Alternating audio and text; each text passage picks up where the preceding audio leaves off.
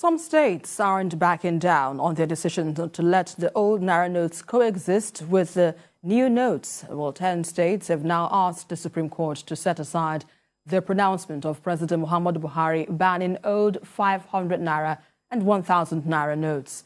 The governors who filed a suit on Friday through their counsel and senior advocate A.J. Owonikoku want the Apex Court to declare the president's directives in his Thursday's broadcast as unconstitutional.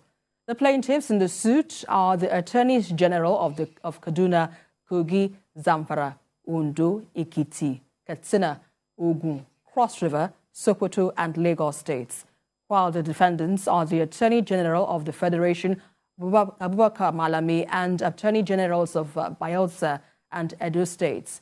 The plaintiffs in the 12 grounds of application argue that the president's directive extended the validity of the old 200 Naira notes for 60 days and his ban on the old 100, 500 Naira and 1,000 Naira notes are an unconstitutional overreach and usurpation of judicial power of the Supreme Court, being that the case is already before the court.